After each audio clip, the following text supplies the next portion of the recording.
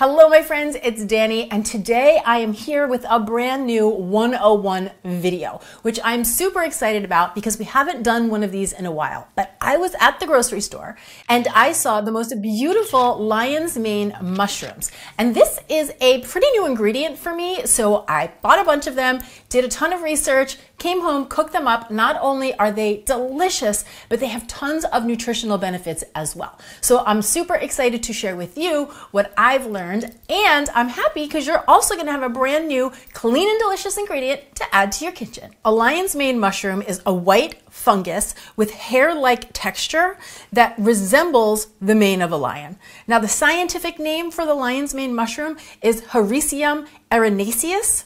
Hieracium is Latin, actually meaning hedgehog, which makes sense because this mushroom could easily look like a little cute hedgehog. Other names include bearded tooth and pom-pom, but the majority of people refer to it as a lion's mane mushroom, so that's what we're going to go with today. They're native to North America, Europe, and Asia. And sometimes, when you're lucky, you can find them at your local grocery store or at a farmer's market.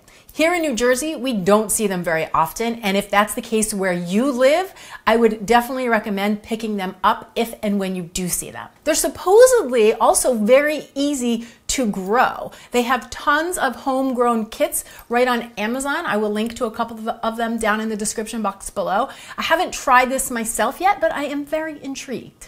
As for the flavor, they have a mild, sweet, earthy flavor, and a lot of people think that they actually taste like seafood or crab meat. Now you're going to notice that they have this fun, light, bouncy texture, and when they're cooked, they have a bit of a meaty texture, which makes a great plant-based alternative if you don't want to eat meat. Not only are lion's mane mushrooms delicious, but they have powerful health benefits as well, specifically their ability to boost brain health. They're said to protect against Alzheimer's and dementia while also reducing mild symptoms of anxiety and depression.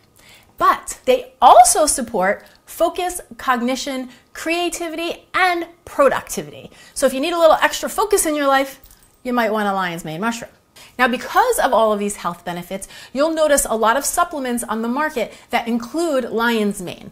But there's nothing quite like the real whole food, which is why I'm going to show you how to shop for, store, prepare, and cook them.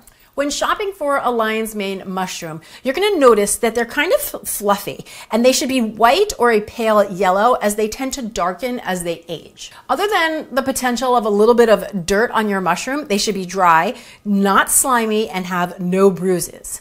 They also don't have much of a smell to them. So if you notice that your mushroom is a little bit smelly, you're going to want to leave that at the grocery store. Now, usually they will either be loose at the grocery store, so you could just take as many as you want or need, or in my case, they sell them individually, portioned and packed just like this.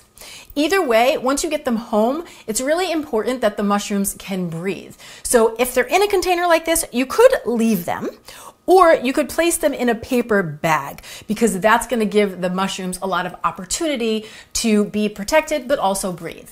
Now, the sooner you eat them, the better, because the fresher they are, the more delicious they're going to be, but they will last in the fridge for up to 5 days, and you can store them right in your veggie drawer. When you're ready to enjoy your mushrooms, the first thing you want to do is just brush off any dirt. A great way to do this is with a pastry brush, and then you just want to trim off this little woody foot at the bottom. That's how the mushroom attaches itself to a tree or to a log when it's growing. Now, like all mushrooms, they are very absorbent, so that's why we don't really want to wash them, but if you absolutely have to, quickly run them under some cold water and then gently squeeze them to remove any excess moisture. Now, when it comes to cooking, you have a couple of options. You could roast them, in which case you would just gently tear them apart and they would look almost like little cauliflower florets. Then toss them with a little bit of olive oil, salt, pepper, and a bit of garlic powder.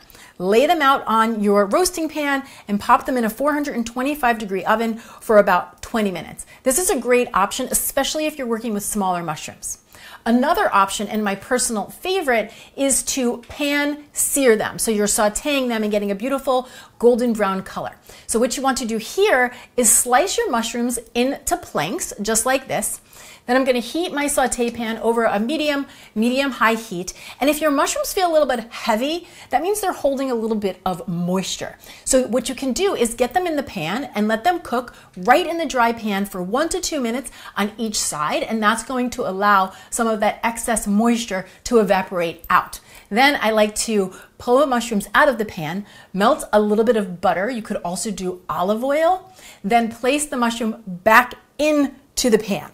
Let them cook for about 2 minutes on each side. You're gonna see that they cook very quickly and they're gonna develop this beautiful golden brown color right on the outside. And then right before I take them out of the pan, I add a little splash of low sodium soy sauce. You could also do coconut aminos or tamari, a tiny pinch of sea salt, and some black pepper. Now you could easily enjoy them just like this, hot off the stove. Absolutely delicious. They're earthy, they're sweet, they have that umami flavor to them. Or you could just serve them along as a side dish with your dinner. Another great option is to put a little bit of spicy mayo on some bread and create a bit of a sandwich out of them. Or you could scramble them into your eggs or an omelet, serve them in a grain bowl, or make a pasta dish. So many different options, but at the very least, I really want to encourage you to at least buy one lion's mane mushroom, even if you just cook it up and stand at the counter and enjoy it just like that, because it's definitely worth your attention at least once. So I'm very excited for you to give them a try, and I'm also very curious if you are familiar with lion's mane mushrooms and you have some tips or tricks or any information that I have overlooked. Please come down to the comments below and share so we can all continue to learn and grow together. Thanks so much for watching. I'm Dani Spies, and I'll see you back here next time with some more clean and deliciousness. Cheers! At the grocery store, and I saw these, very close. A brand new 101. Ready? But I was, not only are lion's mane mushrooms, not only are lion's mane,